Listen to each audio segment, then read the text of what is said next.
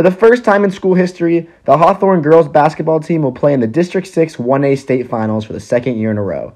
They beat Madison County 55-42, but Hawthorne did not get off to the hot start they planned on.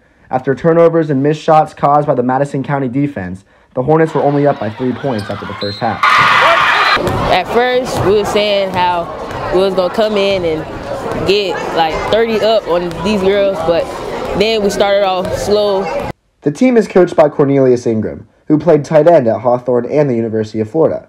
After a 2006 national championship with UF and a brief stint in the NFL, Ingram came back to his alma mater to coach the football and girls basketball teams. Just a testament of, hard work and dedication from our girls.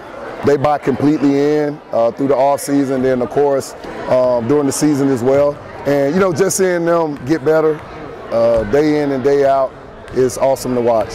Junior guard Demai Adams is Hawthorne's leading scorer, averaging 16.2 points per game on the season. With 6 missed three-point shots in the first half, Ingram knew his star player needed to heat up. She ended with a game-high 20 points. And once she saw a couple of those free throws go in, right, jump shot open up more, she was able to get in the lane and make some unbelievable layups. But she's that special kind of offensive player where she can get going at any moment. I'm just happy I get to coach her every single night. First half, I feel like I was kind of rushing my shots. In the second half, I just let it come to me like Coach said.